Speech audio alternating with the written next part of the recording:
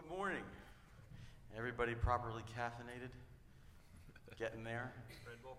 It might take the rest of the morning. If the caffeine doesn't work, orange juice, stretches, exercise in place. I'm Ray Saltini. Thank you very much for being here at DrupalCon. How many first-timers? Oh, awesome. Okay. How many folks 2+ DrupalCons under their belt? All right, brilliant.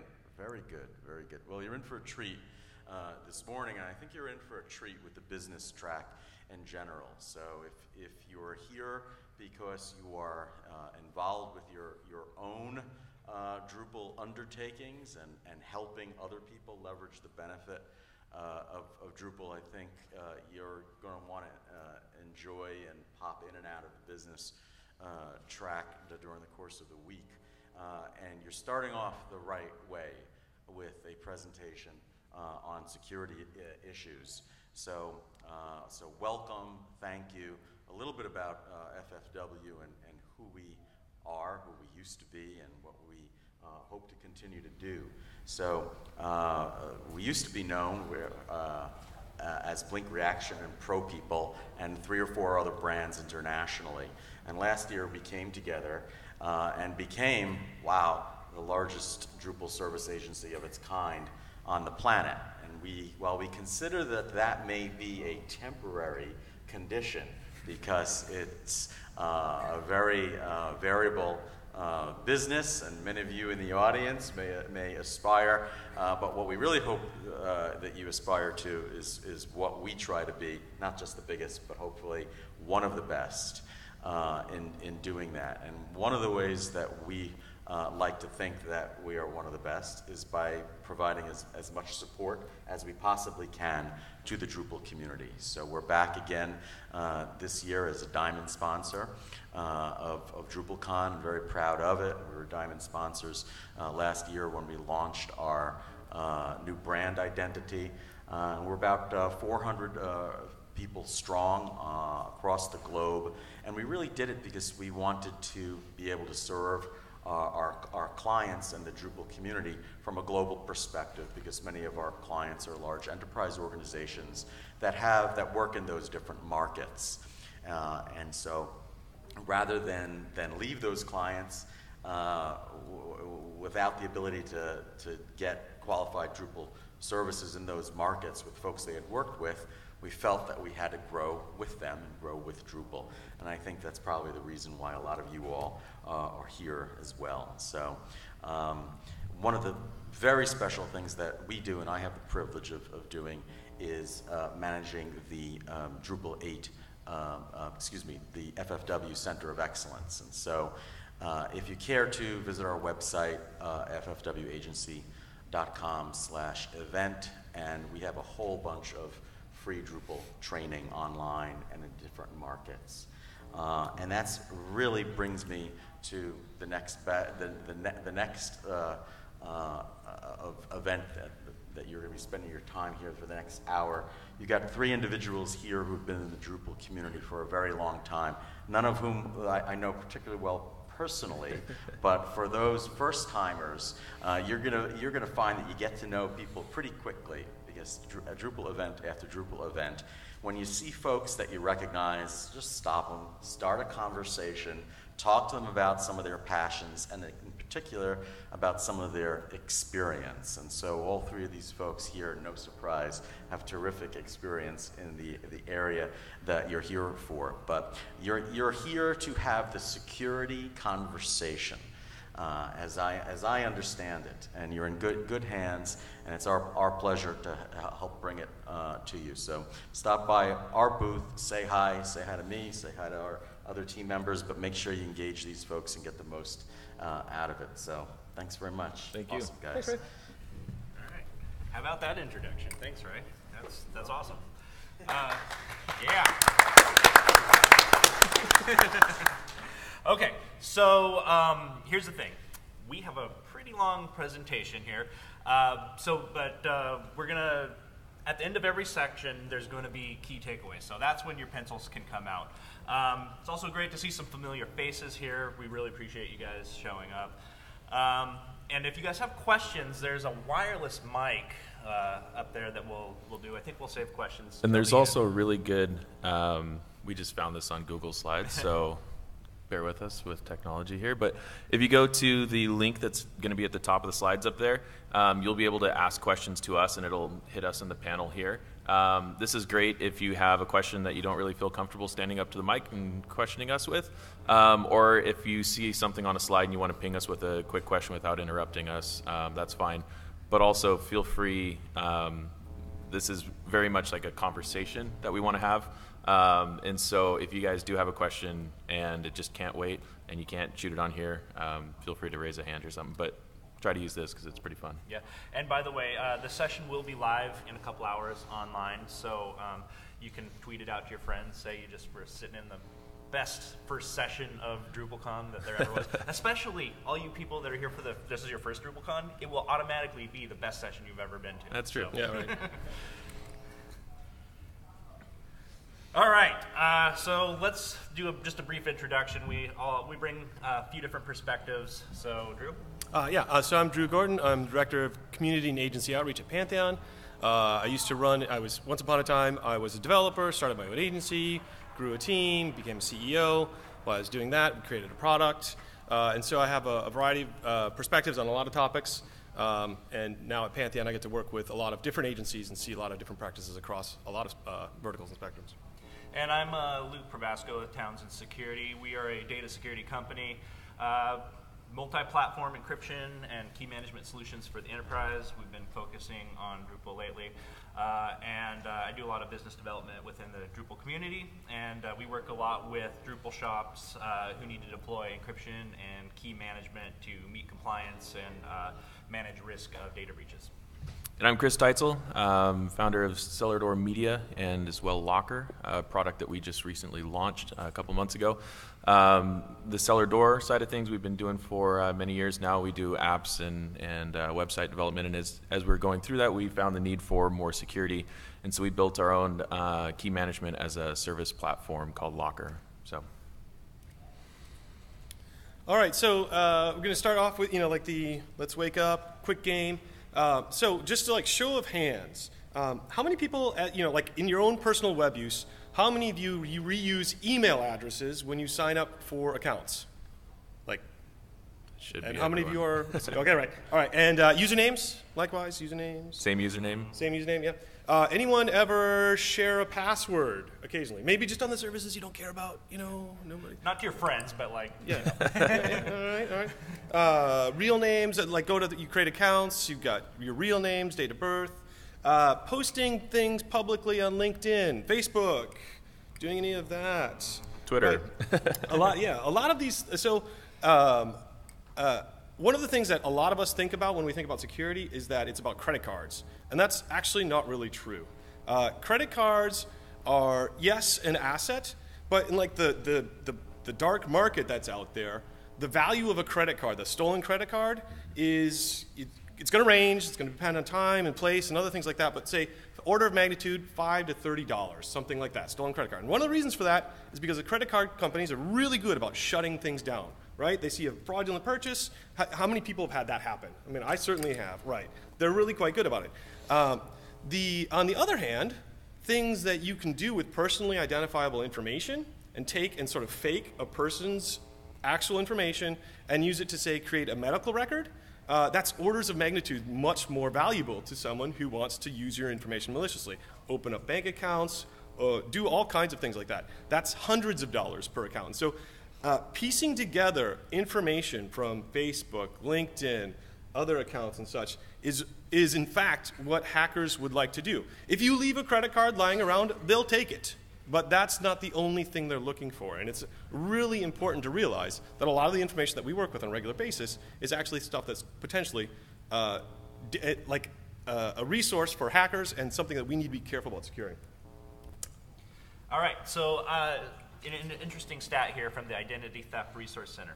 As of May 3rd, so a week ago, so far this year, there have been 348 breaches with 11,361,547 records exposed. I mean, that's pretty mind-boggling if you think about it.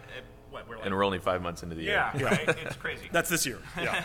So, as we talked about, just be careful what kind of information is online. I actually recently had, just as an example, had a friend whose Facebook got hacked. They had a lot of public information.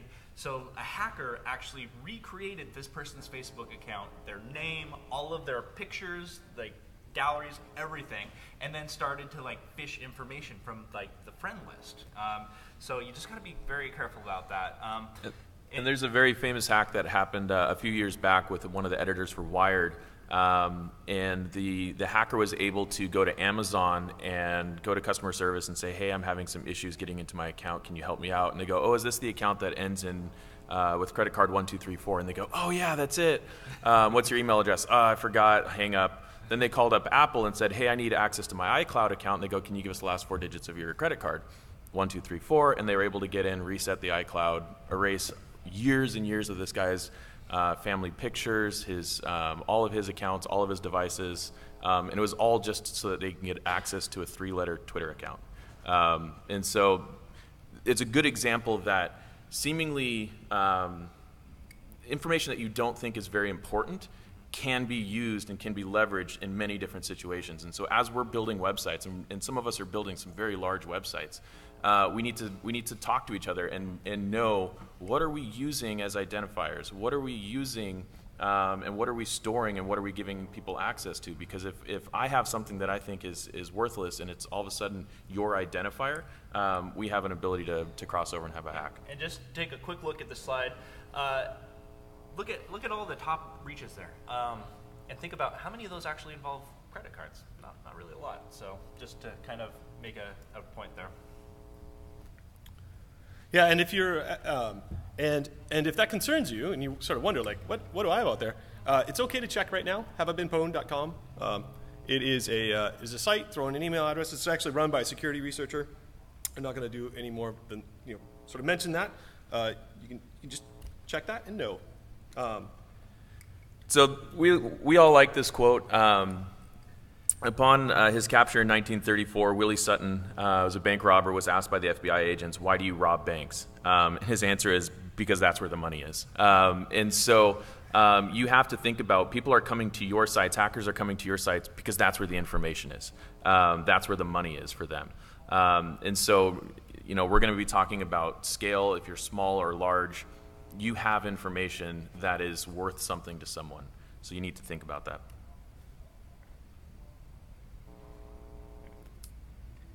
Just got a question in the Google Slides that says, what's the URL for that website? I'm assuming that it's for the big infographic.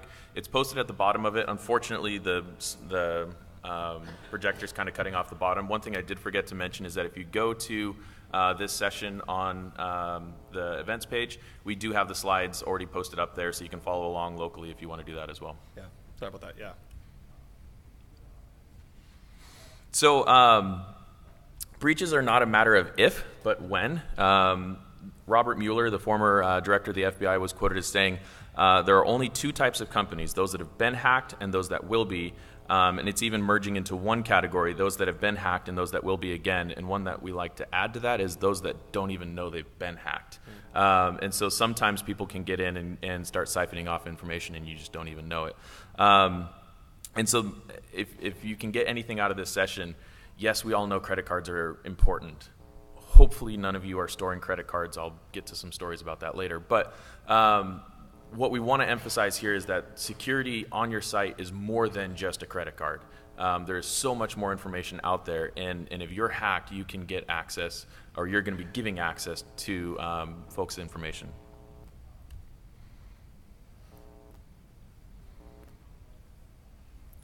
All right, so we're going to talk about a few common security myths. And the first one we're talking about is that you're too small to be a target. So we're looking at that big, the infographic from Information is Beautiful. Let me go forward to the next one.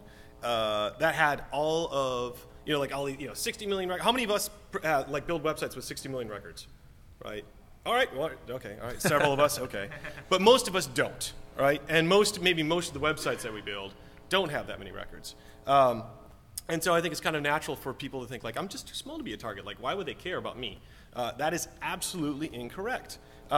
In fact, you have, by virtue of having a website, you have a number of assets. One, you have an internet-connected computer. That computer can itself be used in further attacks, right? It could be something in a chain, or it could be used like later on as a botnet. You also have visitors, right? People go to your website. They might be using outdated or insecure browsers. What if they want to install something on all of those people's, those vulnerable browsers? You have proximity to other systems, like the Mossack Fonseca hack plausibly could have been caused by vulnerabilities in both WordPress and Drupal, as well as a couple of other things. Like, it wasn't Drupal that had all of the information, but it was Drupal as a first in a chain to another server and get to the next server, and all of a sudden, all of this information is exposed. And if you do have personally identifiable information, you do have credit card information, you do have other things, that's a bonus. But just those other things in and of themselves are reason for someone to target you and your website. Yeah, and one thing I just want to add too, to the quote, "I'm too small to be a target." A lot of hackers actually know this, and that's why they're not, actually why they're focusing on the small and medium-sized businesses. They know that the enterprises are harder to crack. They have huge security teams and have, all the barriers in place. So. And one thing to note is that a lot of times people just go around knocking on doors, is what I like to call it, and they're just going around just tapping, tapping, tapping, and all of a sudden one of them opens up. So just put on the common deadbolts. If nothing else from this conversation you guys get is, here's some deadbolts, here's some ways that you can protect your site. Because if you look at a hack like Target, the Target hack came from a small vendor that was hacked. They had a pipeline directly into the financial system of Target. Don't ask me why. And that allowed a foot in the door that they then creeped through their system, got to their credit card terminals, and stole everyone's credit cards. So your seemingly small, I think it was an air conditioning vendor in New Jersey, your seemingly small website can all of a sudden become an attack vector for a large multinational corporation. Yeah. All right. So we're going to just roll into, we're talking about some myths here, and we can just do this one quick. Private businesses are not regulated. We also often talk to businesses that fall under compliance regulations, and that's just false. Oftentimes, actually, organizations fall under multiple compliance regulations. Some of the common ones that you might want to be asking your clients if they fall under, or even just what industries they're within. For example, PCI DSS, which is anyone that takes credit cards. You have HIPAA for people that are in healthcare, FFIEC for people in banking, FISMA for government agencies, and FERPA for educational institutions. And a lot of times, if you're working with people within these industries, they might not necessarily think to say, hey, I fall under these regulations, but as Drupal shops and Drupal developers, it's also, I think, a little bit on your shoulders to make sure that you're setting up your clients for success and meeting compliance. The next one that we often hear, and this is what I hear a lot from our work in encryption, is that encryption is complicated, it's too difficult. It's really not. And part of what we've been trying to do, at least with the suite of encryption modules around Drupal, is to make it dead simple for someone to use and use properly. And so, yes, encryption itself is incredibly difficult. It's a complex mathematical equation that basically, if you took all the energy output from the sun in 32 years, you would still only count to 192 bits, and we're at 256 bits. So you can understand that mathematically it's impossible to brute force an encryption key, but someone's going to find that key. And so if you start looking at standards and what is published out there as the recommended steps, you'll find that there are some very clear steps to say this is approved and recommended encryption methods, these are approved and recommended key management methods, and if you follow those, encryption can be very easy to implement, especially within the Drupal system. And so a lot of times people, and as a developer, I fall prey to this as well, is that it's too complicated. Is there another way that I can do it? And at times the answer should be no, like you should be encrypting that data. And just briefly, another myth that we hear, security kills performance. So it is true that tools like encryption have a performance cost. but there are many factors that affect the total system performance. And in fact, applications such as databases and all the major operating systems have been tuned for decades to provide optimal performance by minimizing the amount of time spent going to disk. So as long as encryption is implemented correctly, the overhead is very, very minimal. And as a note from the encryption modules that we're building in Drupal, we've addressed this with memory-based key caching for the entire bootstrap of Drupal, all this different stuff. So if your developers come to you and say, hey, I don't want to do encryption, it's going to kill our site performance, you can kind of point them to this and say, no, it really won't. And the last thing that we often hear is that clients aren't paying me for security. And no, that's really wrong, actually. They're paying you for results. Like if you asked your clients, do you expect your website to be secure? I bet they will all say yes. And if you're not really sure about that, like what if the people below you in the stack, what if how would you feel like if your hosts or the platform you're running on sort of felt the same way, like, they're just doing Drupal, it doesn't really need to be secure. Like, that would be very alarming to you. This is the same assumption that your clients bring to you, right? They are paying you for results. And they don't, they might not know the word CSS, or, well, it's not really a word, they might not know the acronym CSS, but they are paying you for it because that's one of the things that you're delivering, right? Security should be one of those things. And we'll be talking about this actually quite a bit more, but it's also a place to differentiate yourself. If the client is not educated about security, if they're not asking for it in the RFP, maybe you can stand out from the crowd of people that are also replying to that and add a section. And maybe you can actually even add some price and add some stuff, and then they're going to be, wow, well, we thought we had this much of a project, but we're going to go with this, a larger project for this better agency because, wow, they just taught us a lot about security, and we know they're going to do it right. Who are all the rest of these people? Yeah. And are they even thinking about security? Yeah, exactly, right. All right, and so big takeaways here. So hackers are, in fact, targeting small and mid-sized organizations. Compliance covers all industries. You've got to build security into sites. Clients should not have to ask for it, and it's really not that hard. And so one thing we wanted to point out here is that at the end of each of these sections that we're going to do, we're going to have a takeaway slide, so that way you guys don't have to feverishly write notes throughout it. These are kind of the boil-down bullet points, and so we'll be doing these for each section, and then you can grab the slides later online. All right, so we're going to get into some security fundamentals. We'll just kick this off. We'll start with the CIA triad. Not something we made up, and also doesn't have to do with the actual CIA. But it's a great way to educate yourself and think about all aspects of security. You should be focusing on them all, not just one. So what does CIA stand for? Confidentiality, integrity, and availability. Think about confidentiality as the data that is supposed to be protected. Confidentiality is roughly equivalent to privacy. Encryption, which we've talked a little bit about already, is a common method for ensuring confidentiality. User IDs and passwords constitute a standard procedure. You should also be thinking about two-factor authentication. It's becoming more of a norm. And you should also just really err on the side of more confidentiality. Integrity, so this means like only the people that should have access to that data have access. And availability, make sure the site's always online, make sure that you have high availability in case something goes down. There should be redundant resources serving up the infrastructure, and something that may actually influence availability, just for like a real life example, maybe like a DDoS attack.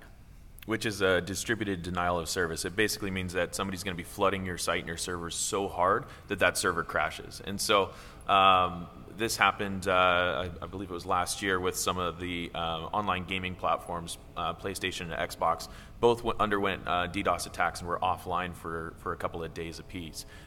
Because of that, yeah, they're not hacking data, they're not stealing credit cards, but they just took down a major service, and that cost Microsoft and that cost Sony real dollars in not only having the service down, but then also customer trust and everything else. So brand sentiment. Yeah, so there's a whole bunch of different ways that that somebody can hack your site or attack it that you need to be looking out for, not just they're going to grab a credit card data. Yeah, and another piece of this is important to understand is that security is not something that's on or off. It's not a binary. It's not a yes/no question. It is more and less, and there are ways you can be more secure and ways you can be less secure. And hopefully, by attending this, and there are other security sessions. I think there's Watch the Hackers Hack. I think a little bit later on in I think 3:45 today. Are you doing that one? Yeah. Okay. So that's going to be put on by some of the members of the security team. You can see maybe some of the techniques, like some of the forces of evil, and what they're up to. But through that, learn how to make your site more secure, and then educate yourself as to ways to make it even more secure. And that's a lot of the things. So it's not just on and off. It's more or less. I lost my spot. Okay, all right. And so, personally, sorry, I wish you could see the screen from here. That would be really nice to know the slide we're on. Sorry about that. So, personally identifiable information, or PII, is part of the jargon. So it's just something like if you're not familiar with this term, you should be aware of that. Again, set yourself apart when you're talking to your clients about PII. PII is any piece of information that can be combined with something else to come up with someone's identity. So, for example, phone numbers, email addresses, date of birth, those kinds of things can be combined with another piece to sort of like triangulate who a person is. And sometimes, depending on, like Luke mentioned a number of compliance models. We'll talk about some of those as we get into some like common case studies about what small businesses need and education organizations and such. But sometimes those like PCI or other frameworks can say like these are the pieces of PI. So it can depend on the compliance regulations that you need to meet. And another interesting kind of game that we played in a previous talk that we did in Barcelona, we had everyone stand up and then we asked three seemingly innocuous questions from what would be assumed from someone's Facebook. We did it last year in LA as well. How many people live east of the Mississippi? How many people have a birthday in March? And how many people own a dog? Three things that you would find on anyone's Facebook page, and we were able to take a room of about 300 people and whittle it down to three. And so if you think that the information that you're collecting is not sensitive, it is. If you're collecting information on one of your users, it is sensitive information because it can be combined with others. Just one other thing that I'd like to point out, Drew was talking about the different kinds of information that websites collect, phone numbers, first name, last name. If you think about just even the context that a lot of companies are collecting this information, it doesn't have to be like a healthcare account, It could just be a marketing website that's collecting information for a white paper, but you now have all this PII for like a big list of people. So we got a couple of great questions that are coming in here. One of them is if we have stats around market perception sentiments towards open source security. We can definitely find some. We'll tweet some out later. One thing to note, and one thing is you're talking with folks, you're going to hear people say, I don't want to use Drupal. It's insecure. It's open source. That's the opposite of what it is really. Because an open source project by nature has more eyeballs on it. Yes, the code is published, but by the code being published and more eyes on it, you actually end up with a more secure platform. If I'm going to write something and I'm the only one who knows it, I can easily skip over something, or a team of 5 developers can easily skip over something, but you have wonderful people like the Drupal security team that are constantly monitoring, and every module that's published on Drupal.org is backed by the security team, and there are security fixes and there's protocols for all this. So open source, not secure, not true. And the other one was about a DDoS attack. The way to protect yourself from DDoS attacks is put something in front of your website. Don't just have your website be plugged directly into the web. And so a good example of this is Pantheon, Acquia, and a lot of the hosting providers all have layers and firewalls in front that will detect that and then shut off traffic. Cloudflare is another great one. They are a DNS service that will monitor traffic, and as they detect a DDoS attack elsewhere in the world or on a different site, they'll actually prevent that IP from hitting your site as well. And so if you join either hosting providers that are a larger hosting provider and not hosting it yourself, or you go through someone like Cloudflare, you can kind of benefit from the internet at large. As one DDoS attack happens, you'll be protected from it as well. And that actually brings up our next slide quite well, which is defense in depth. So David Strauss, one of the Pantheon founders, has this great term of don't build Death Star security. We've all seen, hopefully, this wonderful movie. And the idea here is that defense is not a perimeter barrier. We don't just build the Great Wall and hope nobody jumps over it, right? We don't build a Death Star and leave an exhaust port that's going to blow the whole thing up. We want to make sure that everything we do in security is layers upon layers upon layers, because when it comes to defense in depth, the more layers that you have in place, the more time it takes to jump. And in hacking and in counter hacking or addressing somebody who's trying to attack your site, it's all about time. How fast can you realize that somebody's hacking your site and shut them off? And then how long does it take for them to get through? So if the first couple steps are really easy, but then they have a couple of larger walls to jump over, it's going to slow them down. And hopefully you have the pieces in place to be able to detect some of those earlier breaches to prevent the deeper breaches from occurring. And so you can't just say, well, I have password policy installed on my Drupal site, so all my passwords are secure. I don't have to worry about anything. Wrong. There are so many different vectors than just one. And so when we talk about security and we talk about defense, it really is everything on the site. But being here in the business track, we also have to think about it's everywhere in the company, right? It's not just the developers. The developers aren't your only, wall of security in your company. You need to start thinking about the marketing team, the sales team, the executive team. Everyone that's in the room, in the company, has a role to play in security. So takeaways here, there's no magic bullet. Sorry, we wish we could give you one. But if you have a defense in depth approach and you have these layers that are building up, you're gonna be better off. And then another thing is, we always like to say, if you don't have to collect it or store it, don't.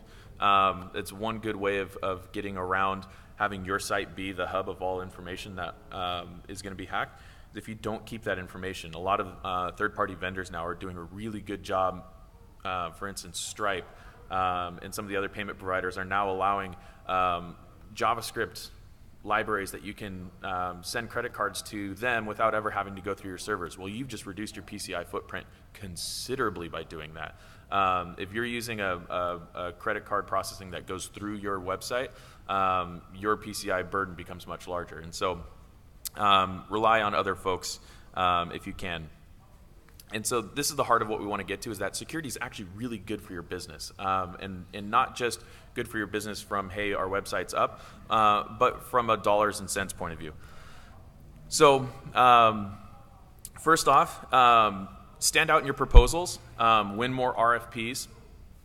If you're going out and bidding on an RFP, or you're going out and putting out proposals, you're going to be competing against a bunch of other people. If you can stand out in the crowd and have a clear outline of what security you're going to be implementing on that project and how you're going to be taking the steps, maybe the security steps within your own company, you're going to stand out from the crowd. And as Drew was mentioning earlier, a lot of larger RFPs will require security because they've been through a longer process internally, and they know and they have security teams that are going to say, we require this, this, and this. So if you start implementing good security within your business and within your development, you'll actually be able to go out and start becoming competitive at some of these larger RFPs. If not, a great way to kind of add some extra juice to the proposal and add some extra scope to what you're doing is always add security in. If somebody hasn't put it in, be like, hey, we're going to do this, this, and this, and it's going to make you more secure. I can almost guarantee you, and as a business owner myself, if somebody comes to me and says, hey, you're going to spend a little bit extra money, but you're going to be more secure, nobody's going to say no. If you can make the clear point that this tool will make you more secure, and because of that, you'll be a better business, it's very hard for a business owner to say no to that. The next thing that we have to look at here is that you can actually be liable for a breach. And so this is kind of a CYA thing as a dev shop. We had some internal banter about this.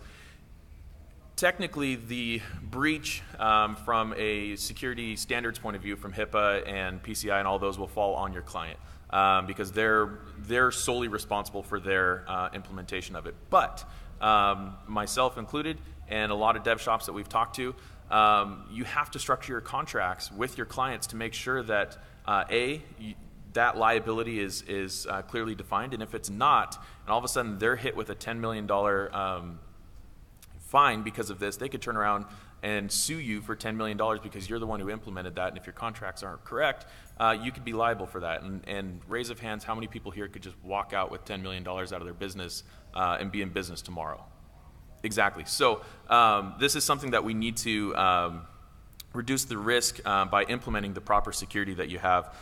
Even if they don't ask for it again, and even if you have to take on the cost yourself, we've had to do that on a couple of clients. It's like, look, I know you're not going to pay for this, but I have to do this. Otherwise, I just am opening myself up to too much liability here. Out of curiosity here, show of hands, how many people evaluate their contracts and what it actually says about security? Is this a big issue for you guys? All right, cool. Great. And so then also minimize your exposure to sensitive data. Don't store passwords. Don't have clients send you passwords. It just is bad. I have clients that will send me like root passwords to your server, and it's like, great, you just added 10 hours to scope because I have to go rebuild everything now. So one of the things that we need to think about here is that as a business, and to make your business profitable from security, is to minimize your exposure. If you are going to be held liable, minimize what you're going to be held liable for. And in certain situations, this means telling your client no. And that's something that you as a developer and you as a business can do. It's actually possible. You can tell your client, no, I'm not going to do that. And they'll actually respect you for it. And you can bring up that dialogue of saying, I'm not going to do it, and here's why I'm not going to do it. I've had examples of this with clients where they've asked me to build a certain database or a certain form, and I'm like, that's just not secure. I won't do that. If you want to find someone else that will, great. If you want me to build another solution, I will. And so feel confident in saying no. We can stand up to a client and say, no, we don't want to collect that information. And then also, this is a burgeoning industry. It's been around for a long time, and it's becoming more and more prevalent as almost every business now has a website. Almost every business is now exposed to an attack. So start building a name for yourself. Security is growing. Now that we have IoT, you have the internet in your refrigerator and your shoes and everywhere else. Security is everywhere now. It's not just in your website. And if you can become one of the leaders in security, you're going to start growing your business in ways that you may not be right now. How many of you are interested in raising your hourly rates?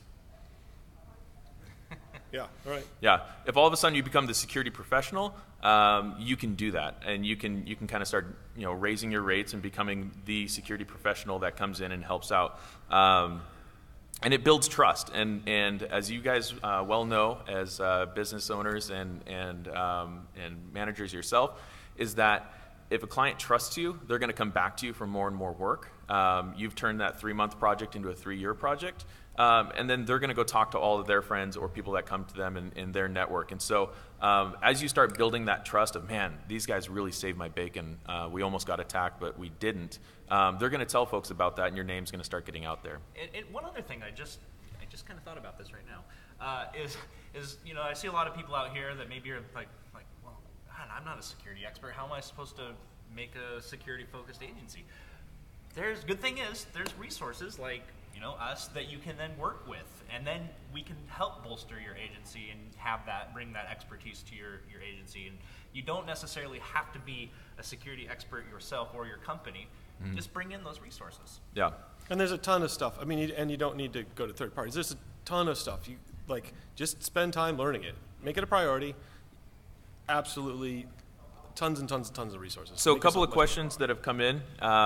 Do any of the tools that you mentioned report breach attempts within Drupal itself? Are they platform specific? The beauty of having platforms, and I can speak this from not being from Pantheon, the beauty of having platforms such as Pantheon and Acquia and the rest is that this is happening constantly. If you're on them, your site is being DDoSed right now. You just don't know it, and it's being protected because somebody else is worrying about it for you. There's a hack module for Drupal that you can install, and it'll kind of run through some of the basic, known hacks. A good example of this was after Drupalgeddon. there was a great tool that you could just run down all your sites and say, were any of these breached from this? And these are the known ways that people were getting into it, and provide those. And we can provide you guys with a list of those later as well. Another question is, while you speak about all the personal data being important to protect, such as do you have a dog, what do you say about sites with rich public user profiles where this data is exposed intentionally? Personally, I don't like to expose a lot of that data. I choose. You have a choice as a user to put out into the world what you want. Some people will put more, some people will put less. And then as that site builder, you have to think, is the benefit of this being in a public profile worth the risk of it being exposed? And that's something you have to weigh on a time-by-time basis. I'm not going to critique anyone's one site. Would you say by default to make your site HTTPS? Yes. Yes, yes, yes, yes, yes. And there's also SEO benefits. Yeah, so Google's now up-ranking people that are using SSL, which is awesome.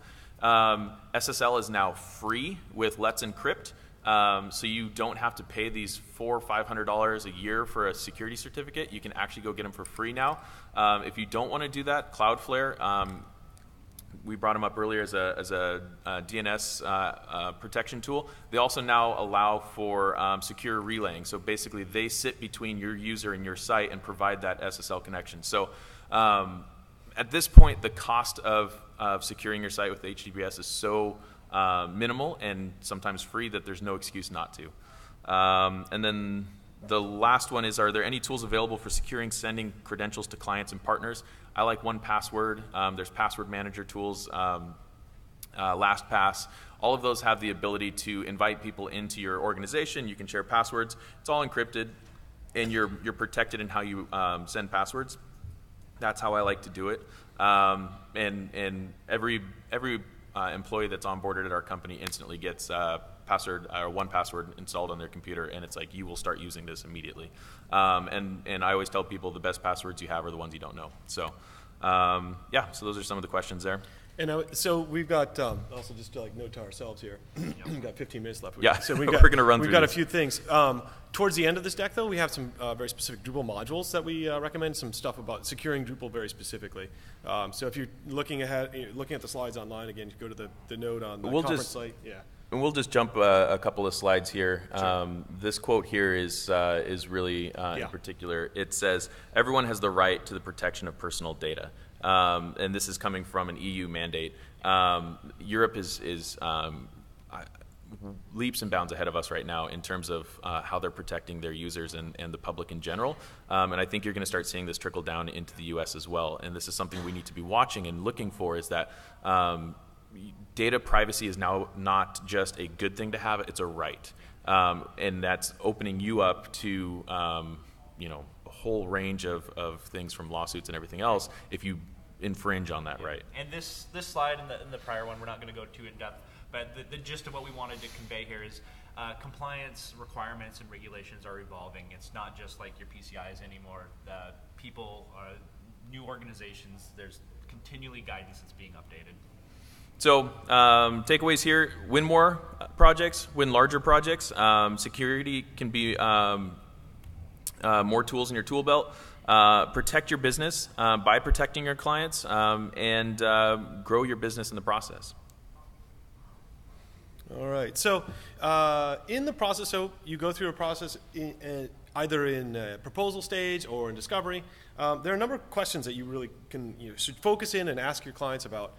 So things like what information is going to be collected, who's going to have logins, anything being sold, any donations, and sort of like have those parts of the conversation. Those of you doing sales, those of you doing project scoping, make sure that these kinds of questions are in there. And if you hear any of these words along the way, e-commerce, donations, integration, APIs, registered users, paywall, or any just forms in general, like these are places to sort of perk up. Oh, interesting. I'm going to note this. And again, if you're sort of on this journey of learning security, and you don't feel confident yet in being a security expert, bring this back to the person at the organization who is, and sort of they mentioned this. Make sure you sort of track these as key places to focus. And we've really already talked about this, so Oh no, these are the takeaways. Yeah. So yeah, that's what we talked about. All right. So so use discovery to uncover security concerns and dig in deeper on those trigger words. And so in your business, and as you start growing your dev team and just within the marketing and sales that you do, it's important to create a culture of security, not just a line item of security. And so every person on the team is responsible for their part to be secure, whether it's a developer, whether it's a marketing, whether it's your C-suite. It doesn't matter who and where, they need to be thinking about security. I know I've worked at companies in the past where it's like, all of a sudden the CEO is like, hey, here's my email password, can you log in and help me with this issue? And it's like, no, I can't, and you just screwed over my day because I have to reset your passwords and all this. So every person, no matter if they're touching the code or not, is responsible for their portion of it. So sales and marketing, make sure you use services and tools that have been vetted for security, payment gateways, cloud storage. Use things like Box. Box is a really cool encryption now that allows you to even bring your own key, so you're the one encrypting it with your own key, which makes it extra secure for those of you that are working in large enterprises. Payment gateways, all of those are stuff that you should not be touching any of that, and so leave it to the people who can. The website responsibility more and more is falling under marketing, so have your marketing team know about website security in a general sense and what to look for. And when in doubt, don't post it. This includes internal memos, external blog posts, all that type of stuff. Think about what you're posting out, and is it going to be creating a vector for attack? And then one of the things that, and this is what we kind of deal with in doing a lot of security, is that stay away from the FUD, the fear, uncertainty, and doubt. It really kind of boils this, it's primal to us all, and so we all kind of react to it, and it's not in a good way. And what I like to say is, rather than using FUD, you use it security as an empowerment tool. Like, we're going to make you more secure, and by doing that, you're going to be better, rather than coming in and being like, if you don't do this, you're going to be hacked, and you'll lose millions of dollars and all that good stuff. FUD just doesn't feel good for a lot of folks. So for the dev team, allow time for them to spend researching and learning about it. Don't just push your devs so hard that they just can't think about security. Do regular code audits, so have other folks in the company look over the code that's being created. More eyes equal more security. This is why open source is good. And award and recognize failures caught by the team. A quick anecdote that I really like is that Google has a division that does all their experimental stuff, and they actually award failure. They will give out awards, they will give out bonuses based on your project failing. And I think that's a really interesting take on business, is that if something fails, you are protecting profits and margins in the future. And so if somebody on your team finds a bug in someone else's code, don't just be like, oh, fix it quick and let's just not talk about that again. Bring it up, celebrate it, be like, hey, good job, you fixed that, you saved us, now let's go do the next one. And I think that's an important culture to build. And also involve the development team in the proposal process. I know this sounds very basic, but at times it's like, I will get a proposal as a developer sometimes, and I'll get a proposal, or, hey, we just landed this project, here you go. And it's like, I had no idea what is going on here, and if I did, I would have changed 5 different things. So just because the development team is working on this portion of the project, give them access to more of it so that they can tell you about different security concerns there. So practical tips, we've run through some of these already. Use password managers, 2FA, two-factor authentication, so text you a login password, that type of stuff. Keep your internal, external Wi-Fi separate if you are going to provide a guest access, so that way your guests don't just save your password and all of a sudden they're on your network forever. And then do regular security audits, discussions, memos. Create that culture of conversation around security, and don't just have it be this taboo word that you just don't want to discuss, right? So takeaways, everyone's responsible. Communicate is key, and encourage it. Learn from your failures. It's okay to fail. We will all have a site that will be hacked, and it's more of how do you react to it, and how do you use that to make yourself and your team and your company better. And then also, your being more secure makes me more secure, so focus on security and we'll all be good. Okay, just going to cruise through these pretty quickly here. As a security company, we see a lot of people coming to us for two primary reasons. One, to meet compliance requirements, and the other to manage risk. We're going to look at kind of 3 case studies here: small business, enterprise, and higher ed. And you know, the interesting thing about these is they all have similar requirements, and we'll just go through here pretty quickly. They all usually integrate other services, like whether it's a PayPal or a MailChimp. There's API keys associated with that. And so a security best practice, as well as oftentimes encryption keys, a security best practice is to always keep those keys separate from like your website or your encrypted data. That way, if a hacker breaks into your site, they don't have the keys to the kingdom. Talked with some people here at DrupalCon last year. They were just doing crazy stuff, and like you could tell when they had the aha moment. They're like, yeah, I work for this big company, media company, and people submit forms online because they want to be on a reality show. Oh no, like that needs to be protected.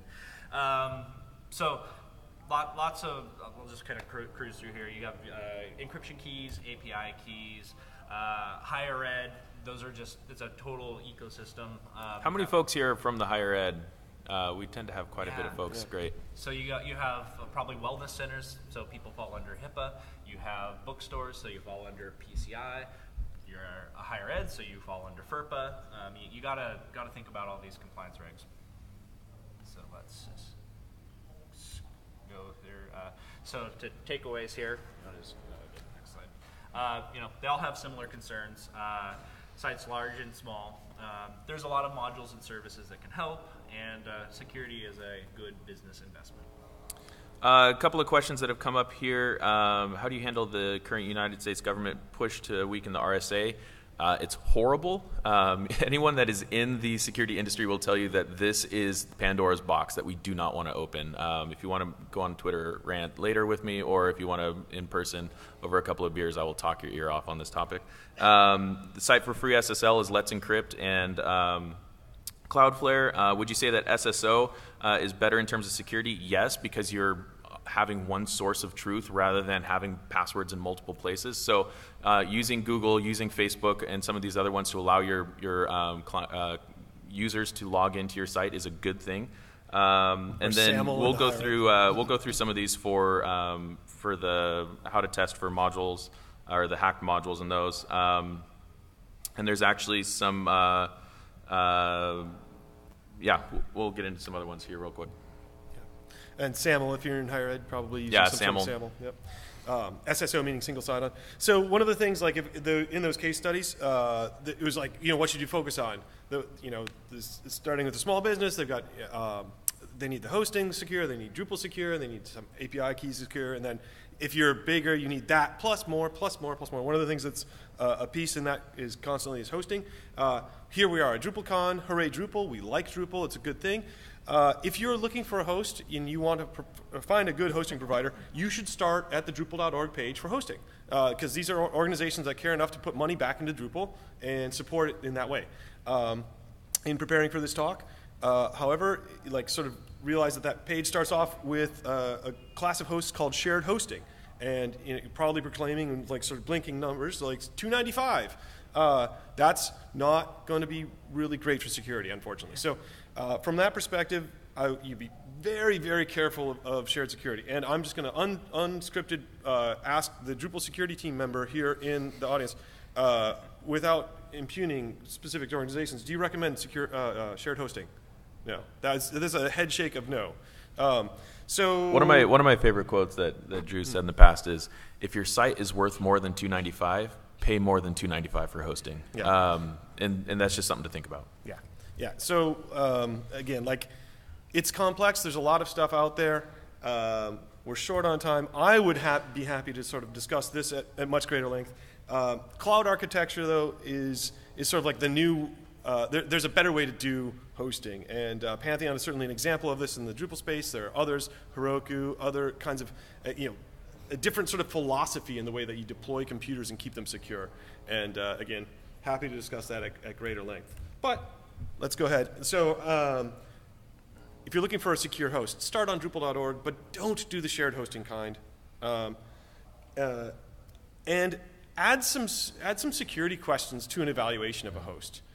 For example, DrupalGeddon, big security problem about a year and a half ago, and if the host doesn't have a story about like, oh yeah, we were able to like do this, and here we go, and we were protected, and we saw the attacks start rolling in later. If they don't have a story like that, you should like, whoa, red flag that. Likewise, things like Heartbleed, there are lots of kinds of vulnerabilities happening constantly and being exposed in the platform. Just like, again, to architecture, because of the way that Pantheon works, what happens is that we're able to change that once and then flow it across the entire infrastructure. It's powering hundreds of thousands of websites, billions of page views, and we, a couple engineers, the way it should work, computers it, boom, all good. Yeah. So we're going to kind of combine these next couple pieces together.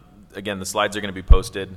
This is one of the hard topics about security, is you just start getting really passionate about it, and you can talk forever on it. So come find us later, and we'll talk to you more about it. But there are some great references here for how to secure Drupal. These are some great tips. Some modules, like we mentioned earlier, and there had been some questions about. And so take a look at those, everything from encryption to key management, login security.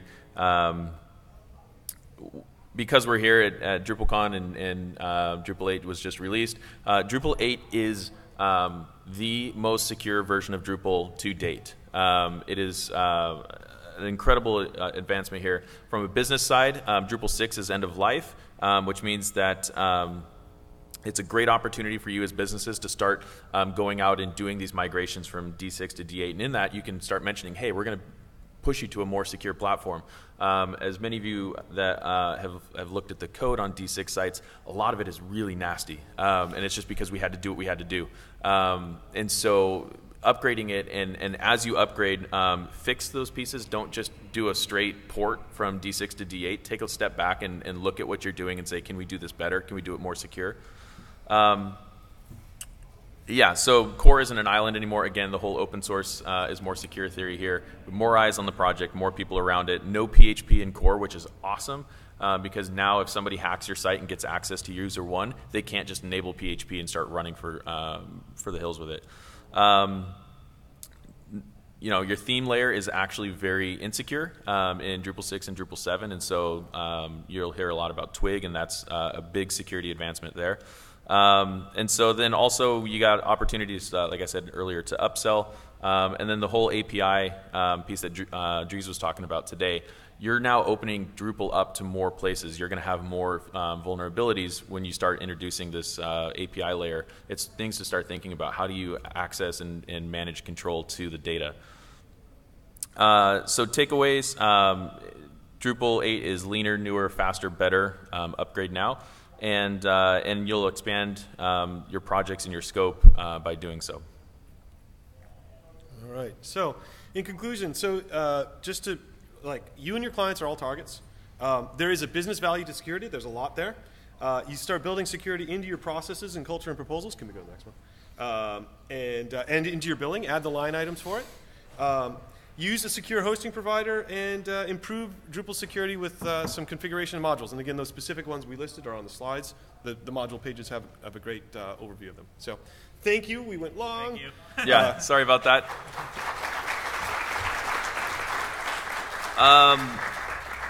One more question that popped up in here. Somebody's building a distro for D8, and they want to encrypt a lot of it, but they don't want to own their keys. Come talk to us.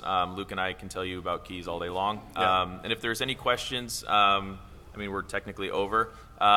So if you want to ask a real quick question at the mic, you can, or you can just come up and talk to us. And, come on up and talk. We're friendly. And thank you, everybody, for coming. Thanks.